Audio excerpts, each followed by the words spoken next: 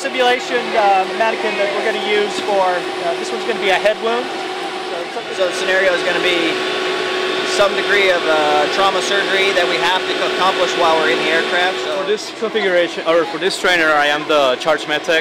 Pretty much I'm overseeing all of the electrical, oxygen configuration, aircraft configuration. Okay, so we're augmenting with offload.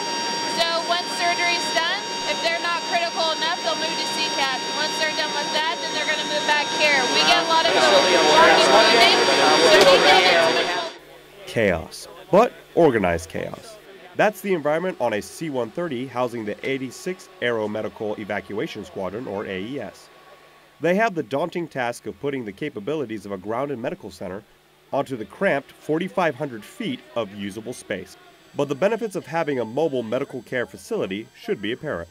The 86th AES is responsible for creating this program on their own initiative, impressing leadership all over Yukon. Today, they're showcasing their capabilities to Assistant Surgeon General Dorothy A. Hoggs. The recognition from leadership is appreciated, but the real measure of success comes from the service members that, because of innovations like this, can make it home. Senior Airman Nicholas Crisp, Ramstein Air Base, Germany.